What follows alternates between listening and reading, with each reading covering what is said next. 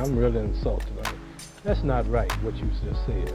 What do you mean, what I just said? I mean, I'm gonna get a drink of water. I'm late getting home, but you said something about the greatest heavyweight champ, man. I'm a hometown man, and you talking about Joe Louis, man. Joe Louis wouldn't be nothing for me.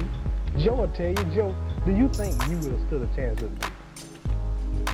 Well, Clay, during one time during my career, I went on a bum of the month tour.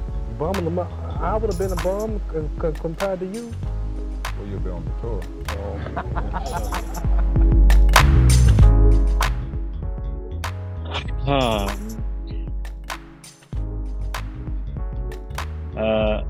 To be honest, I didn't see something new. It was how he was before. It was the same for me. How I see.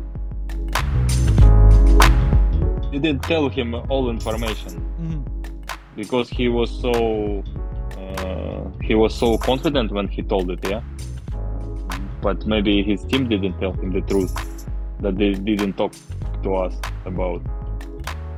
I think he had to change networks in order to avoid this rematch.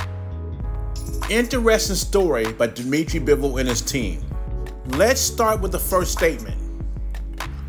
Canelo, after beating Jermell Charlo in a really lopsided fight, said, when I'm 100%, and he was 100% against Jermell Charlo, he said, no one beats this Canelo Alvarez at 168.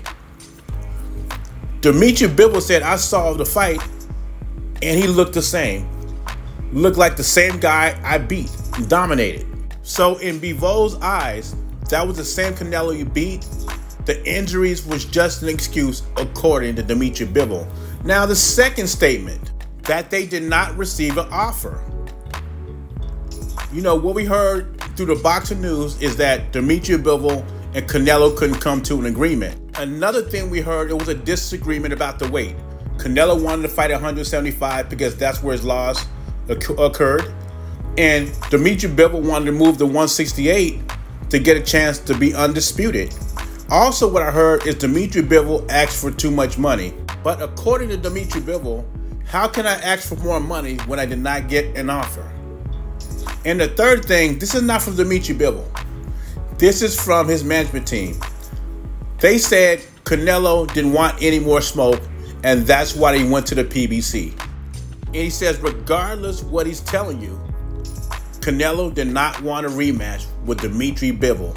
And that was his management team saying that, not Dmitry Bivol. Now, Dmitry Bivol did take up for Canelo just a little bit. He said maybe he didn't know that they didn't offer him a contract. They didn't negotiate with him. Maybe his management team kept him in the dark.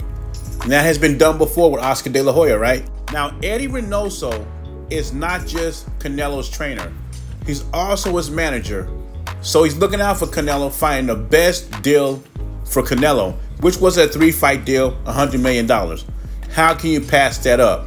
I find it hard to believe that Canelo did not want to avenge his loss to Dmitry Bivol. Hell, Canelo would avenge his loss to Mayweather if he could.